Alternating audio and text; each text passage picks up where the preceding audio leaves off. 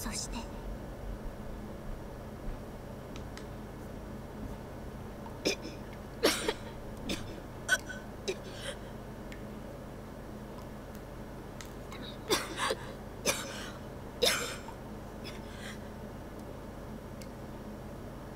口の中に埃のような砂のようなものがいっぱい詰まっているのに気づき、私はむせながら飛び起きた。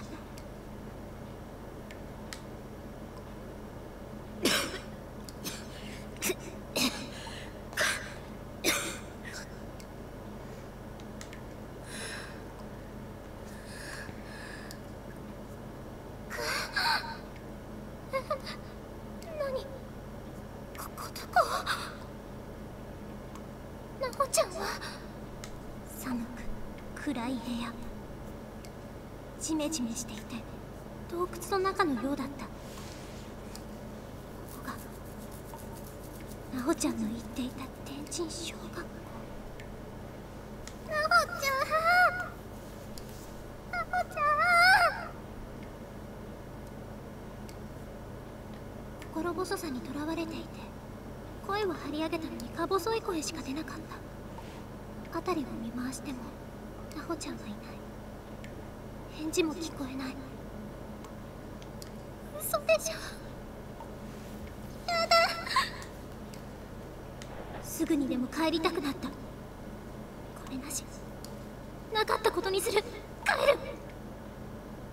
でもそういえば帰る方法は聞いてない。どうやって帰るの？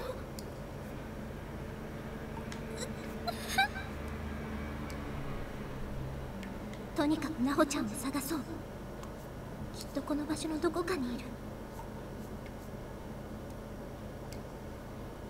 ナホちゃんもここに飛ばされた後、まさか離れ離れになってしまうとは想定していなかったのか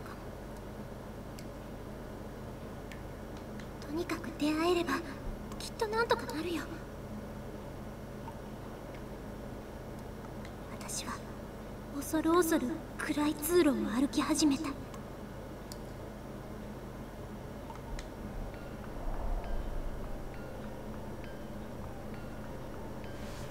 Alright, so we got the first gameplay bit in a long ass time.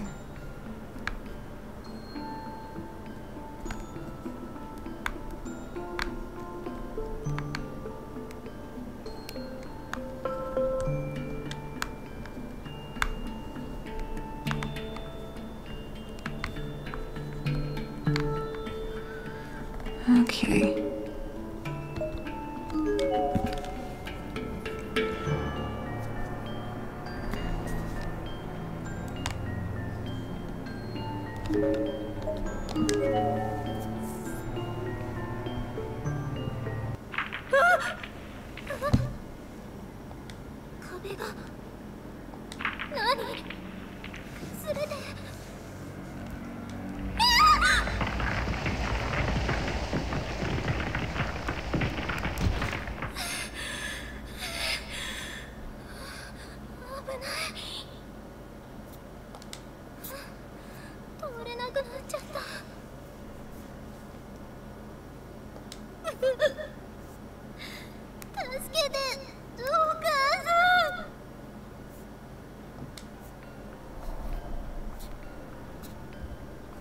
Alright, so we're caved in. That's great.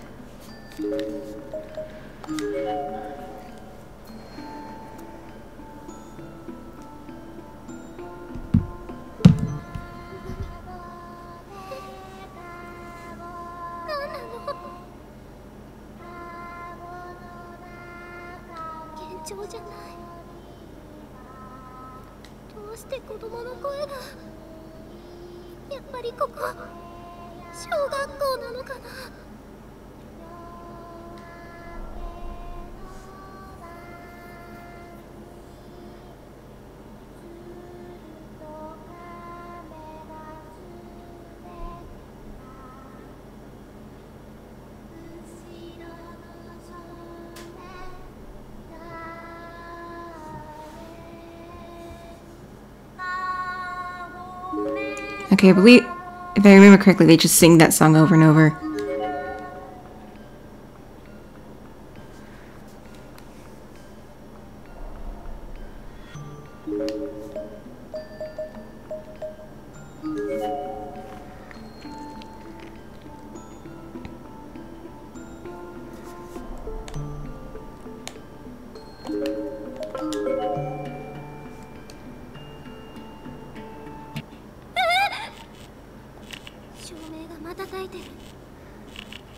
がおかしくなりそうな通路の先に気のせい。誰かいますか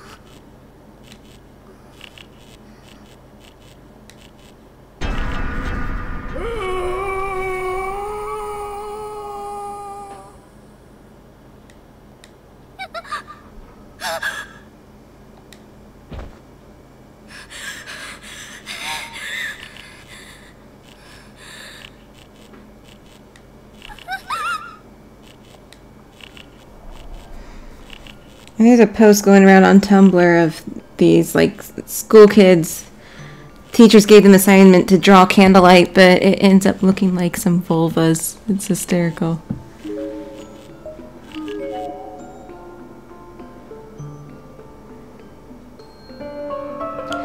The door is sealed firmly shut. There's no way to open it.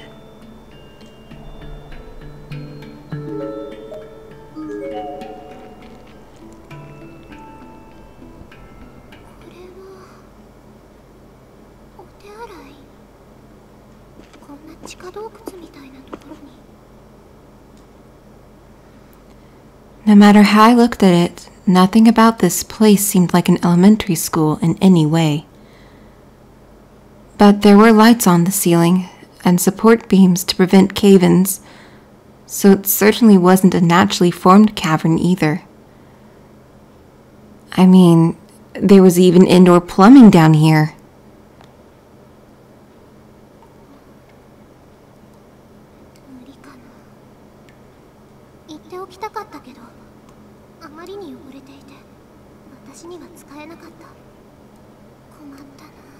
Well, then just leave the door open.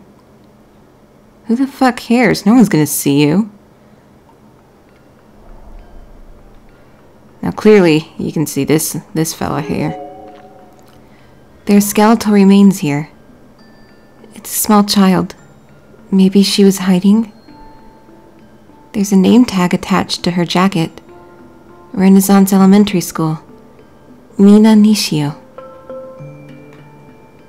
Okay.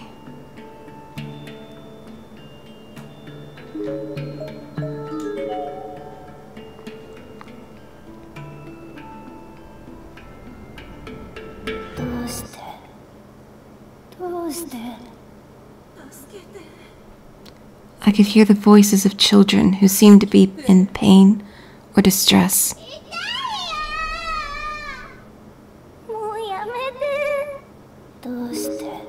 Yeah, they just repeat.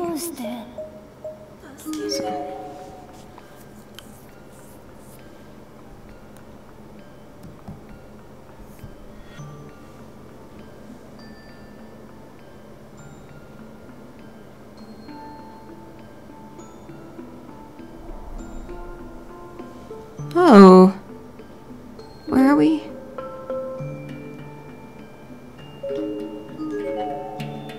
It's a half-decomposed body. Based on the uniform, this was almost certainly a female student, but age is much harder to determine. Her name tag identifies her as Senior High. Matsukaze Prefectural High School. Tomomi Isamura. We don't want to go...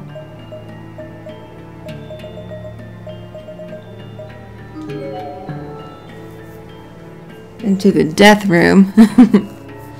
Well, we can't. The door is thoroughly sealed. There's no way to get inside.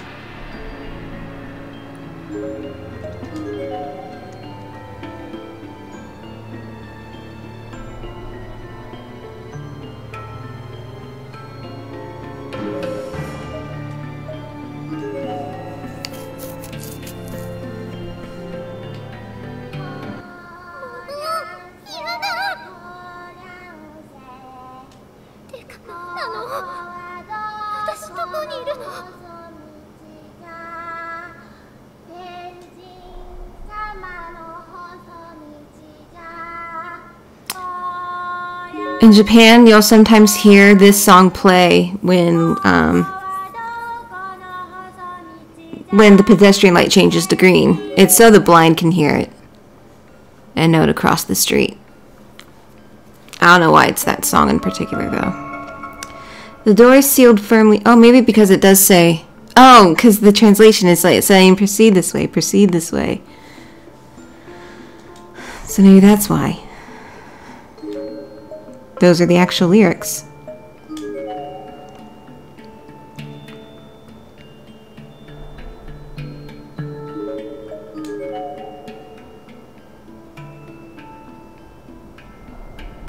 Aww. Didn't make it, buddy.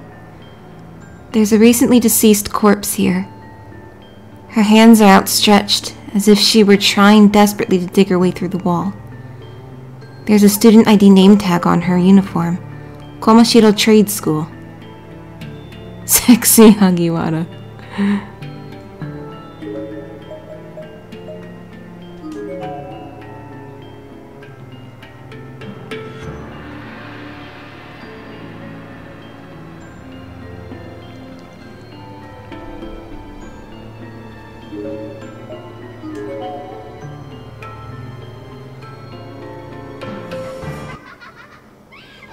I could hear children laughing.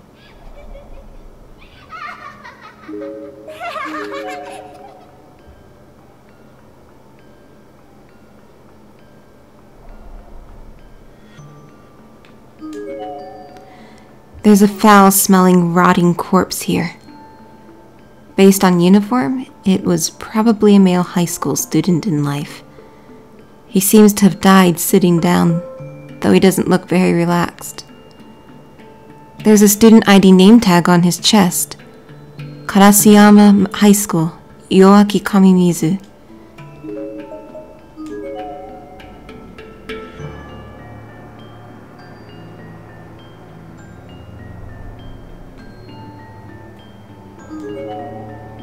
There's a fully decomposed corpse here. She's wearing a skirt, so it seems safe to assume this was a female student in life. Her name tag confirms this. Shobu University Middle School, Hinako Meguri.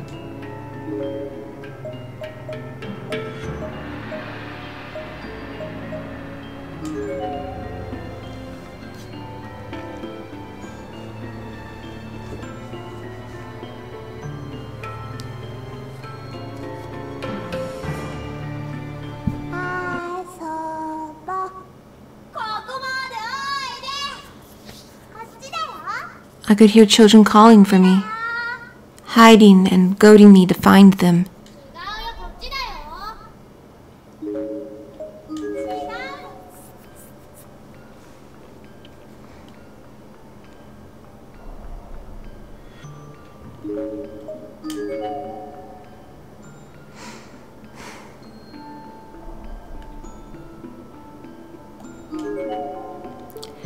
There's a recently deceased corpse here. Based on the uniform and various accessories adorning the body, this would appear to have been a female junior or senior high school student. Her student ID name tag is still fully visible. Karayasuyama High School, Shihoko Usaki.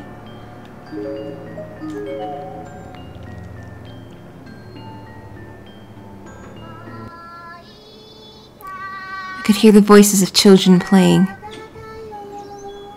Among the voices I heard the sound of a door opening somewhere nearby.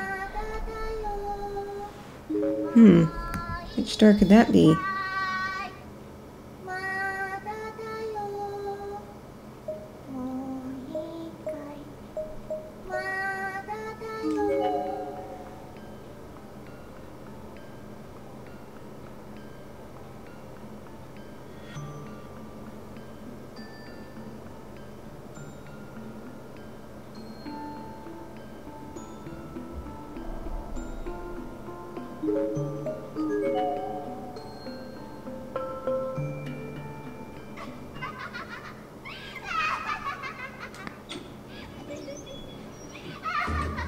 Among the voices, I heard the sound of a door opening somewhere nearby. Oh, those laughs sound very, very close.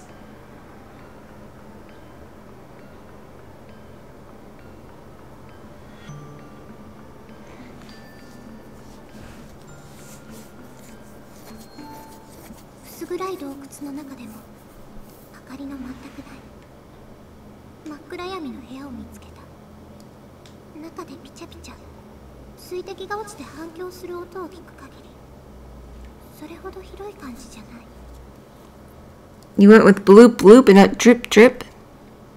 入りたくないけど、もしかしたらここにナホちゃんがいるかもしれない。あの子いつもクールだけど、さっきの様子だとナホちゃんも怖がっているのかも。怖くて震えているのかも。ナホちゃん？返事はなかった。水の落ちる音がうるさくて人のいる気配は判別できない。部屋の外の淡い光が入るから出口は中からでもよく見える。出られずにパニックになることはないと思って、私は部屋の中まで入ってみることにした。嫌だ。何この匂い。臭い。なんか腐ってる。やだ、何かこぼれた。足にかかっちゃったよ。 Without thinking, I smacked my hand against my leg, as if trying to knock off whatever was stuck to it.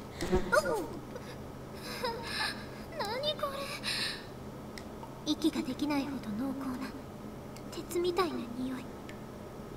これ血の匂い。まさか。なんだか太ももがかゆい。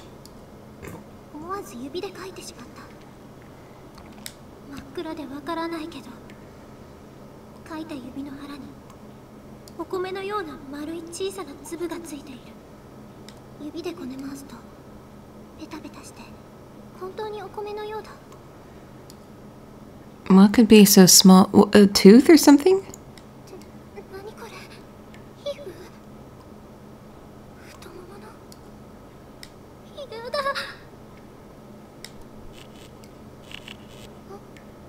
Huh? やだ。何この部屋。匂いが強烈なわけだ。部屋の四方の壁という壁、床という床に血しぶきのようなものが付着している。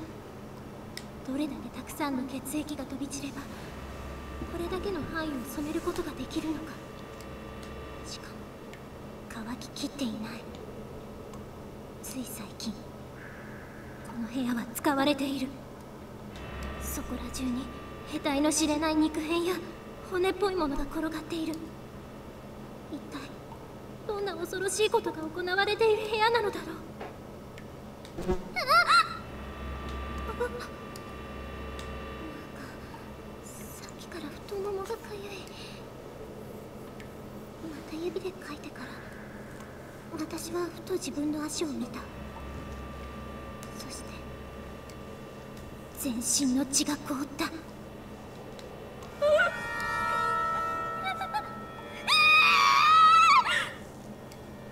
痒くて無意識にかいていた私の足に白い小さな虫がびっしりとついていた。指の腹にも潰れて2匹、スカートにもソックスの上にも靴と足の隙間にも。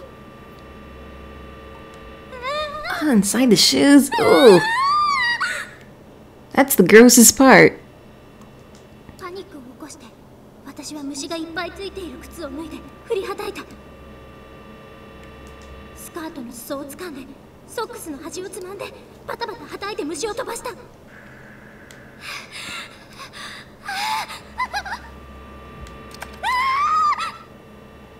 よろけた私はソックスのかかとで赤く濁った水たまりに踏み込んでしまった。頭が真っ白になる。気持ち悪い気持ち悪い気持ち悪い気持ち悪い。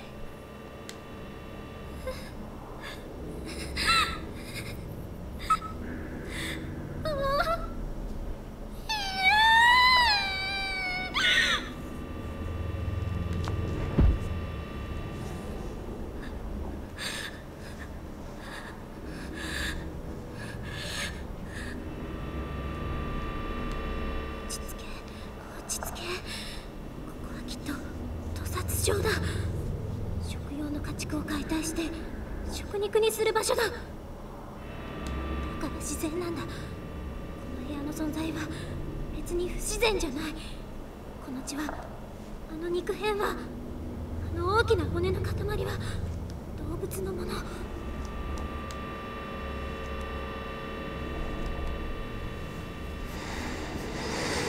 部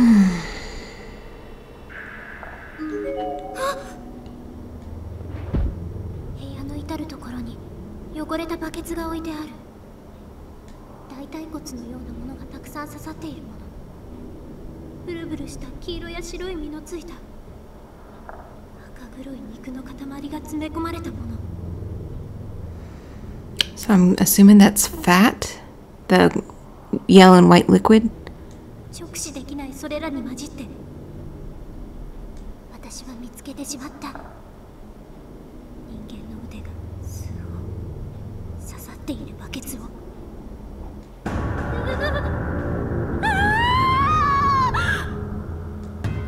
人は悲鳴を上げるときは意志の力を必要としないんだ。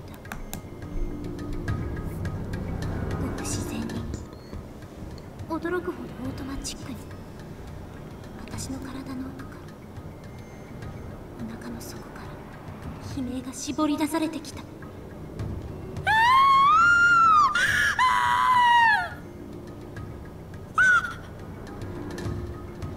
全身の感覚が針のように敏感になっている。部屋の外の通路からかすかに誰かの足音が聞こえたような気がした。胃がキュンと縮んで、出していた悲鳴が途中で止まる。確かだった。部屋の外の通路を何者かが近づいてきている。足音からしてナオちゃんじゃない。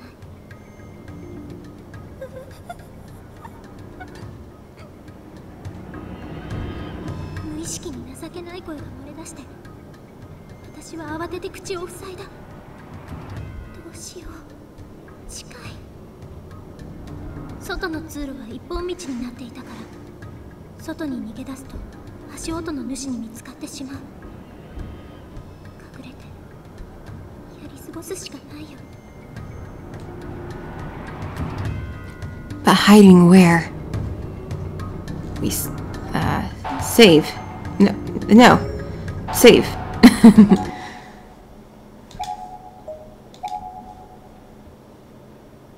Awesome. Okay.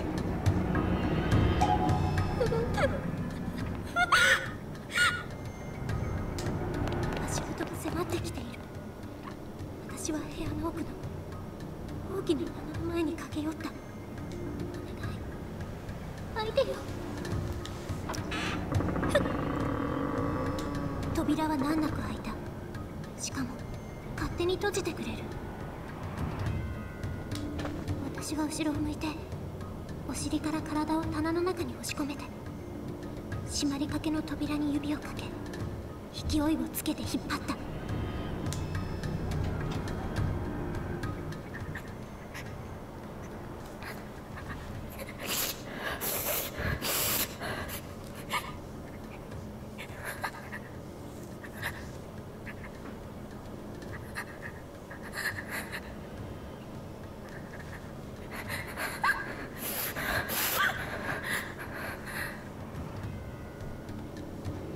狭い棚の中に身を潜め、足音が部屋を通り過ぎてくれることを祈る。だけどよくよく考えると、この部屋の電気をつけたのがこの足音の主なら、この部屋に用があるってことになる。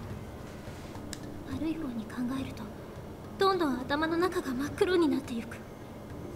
別の生き物のように勝手にカチカチと動く口と、引きつけを起こしたように震える肩を必死に掴んでなだめながら、私は目をキュッとつぶって折れそうになる声を飲み込んでいた。なおちゃん、助けて。扉の隙間から部屋の中の様子がうかがえた。通り過ぎてと願った私の祈りを蹴散らすように部屋の中に誰かが入ってきた。部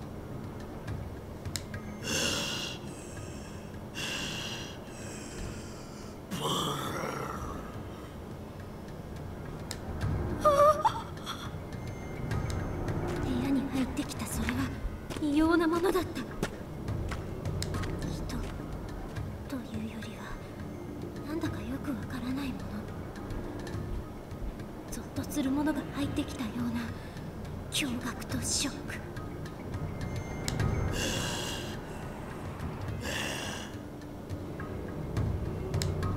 や、確かに人の姿だけど現実離れした顔も異常に大きな体も私の想像をはるかに超えて恐ろしかった。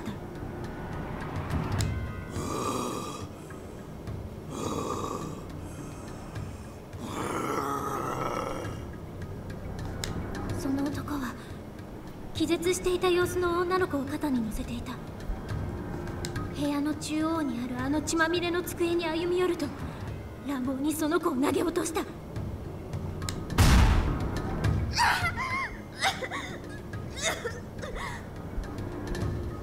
女の子が苦しげなうめき声を上げて覚醒する。まだ生きているんだ。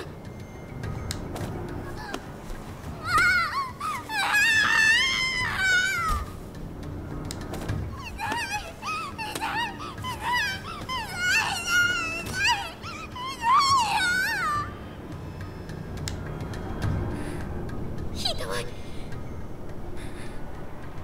あの子、両足が太ももから切断されている。なんてことなの。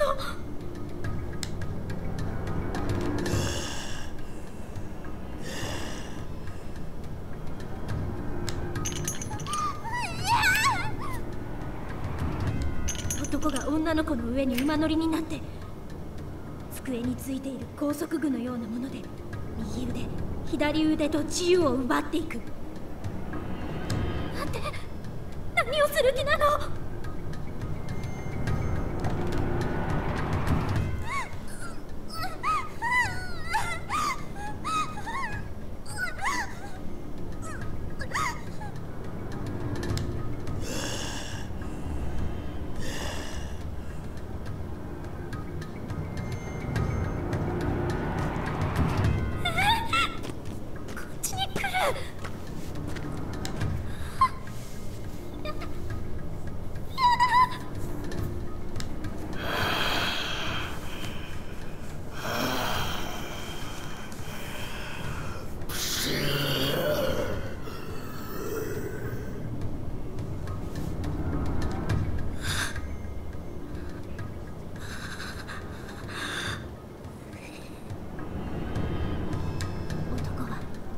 私の隠れている棚を通り過ぎて部屋の隅に行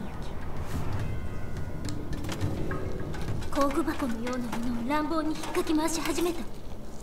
金槌や霧などが床に散らばって女の子の乗せられている机の下にも転がり込む。荒い動作でそれを回収する。あそこに隠れていたらきっと見つかっていた。やがて巨大なペンチのような器具を持ち出して女の子の元に戻ると再び机の上に乗り体の上にまたがった。大きなペンチ。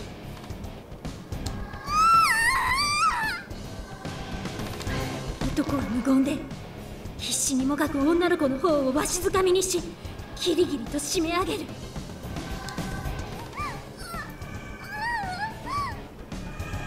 そして強引に口を開けさせたと思ったらそこに大きなペンチを差し込んだ。慣れた手つきで素早く両手でペンチの両端を握り直すと強引に開いて押し込み始めた。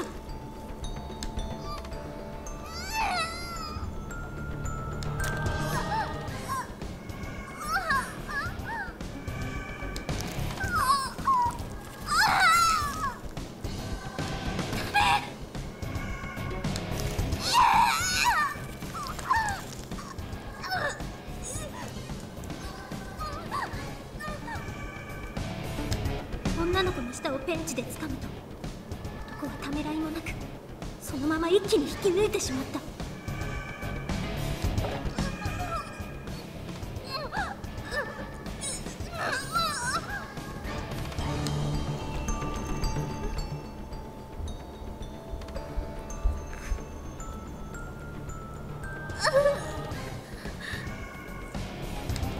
喉から泡の音を立ててしばらくもがいた後、女の子は動かなくなった。気づくと私は涙と一緒に失禁していた。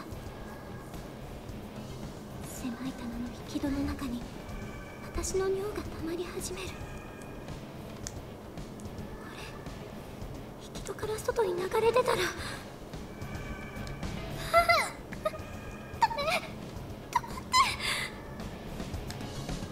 必死に力を込めて失禁を止める。見つかったら殺されると思ったらギュッと止めることができた。いった。お腹の奥が痙攣したみたいに痛む。こんなひどい経験。男は足元にあったアルミのバケツに引き抜いた舌を投げ捨てて、さらに手に持ったベンチを工具置き場に乱暴に投げつけると、下の入ったバケツを持って部屋の外にゆっくりと消えていった。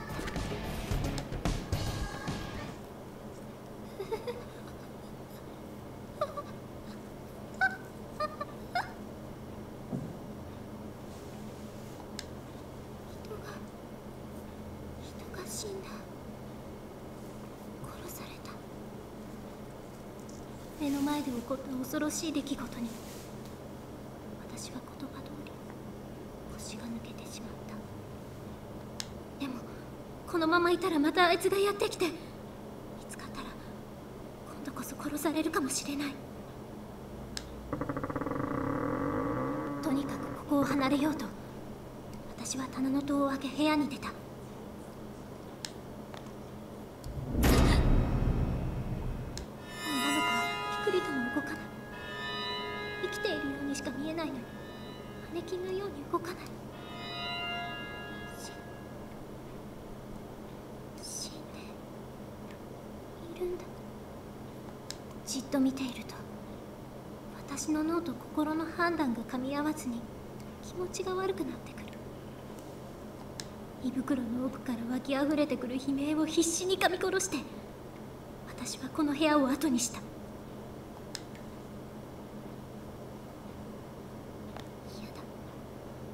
だ。何なのこれ。夢なら早く覚めて。お願い。夢かと期待しても覚めない。現実だと理解するには私のリアルを超越しすぎている。私の脳はだんだんと飽和状態になってきた。物を思考する回路にぼんやりと霧がかかってしまっている。なおちゃん、なおちゃん、助けて。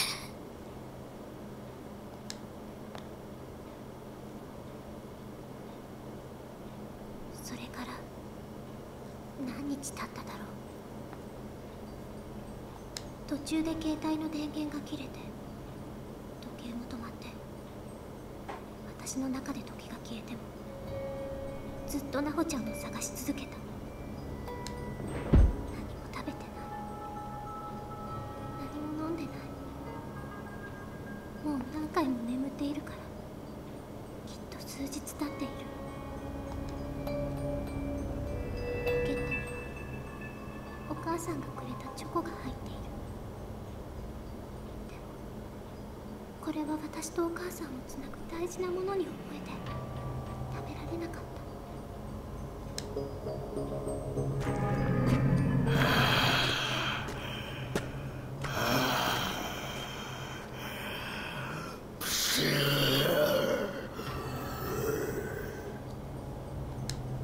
私たちの友情は永遠。